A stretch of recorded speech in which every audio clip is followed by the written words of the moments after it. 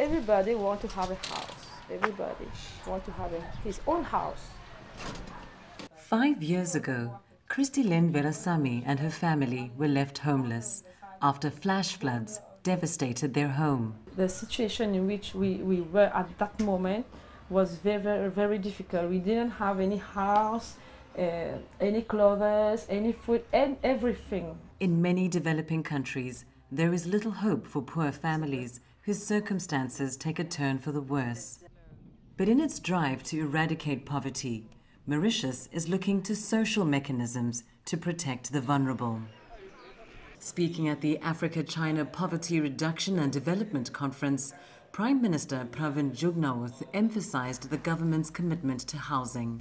Government is also implementing a social housing policy, as we believe that homelessness, overcrowding, insecure housing can be an insurmountable obstacle for families making efforts to escape poverty.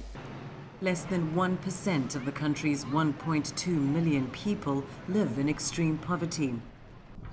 The government's social register connects them to services and benefits like housing.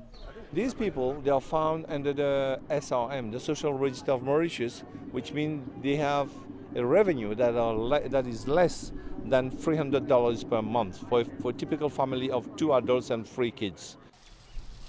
The government housing project not only gives people safe places to live, but also gives them the pride of owning their own homes. The house, we were not in security. There was no security.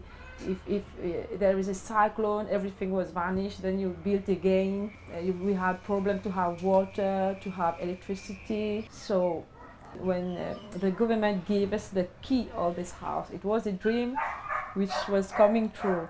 Mauritius is among Africa's top-ranked countries when it comes to economic stability, good governance and development, making it popular with tourists and investors. And when it comes to poverty alleviation, preserving the gains of the past means investing in future generations. What we are targeting here is also the children. Before they were living in congregated iron sheet, rusted, and the plastics. Now they are in this house, they get a better living, and they are being able to go to school. Poverty should never be a heritage to be passed on to future generations. Through this government housing project, residents will ultimately own these homes and the land they're built on, which means for many families, the cycle of poverty ends here.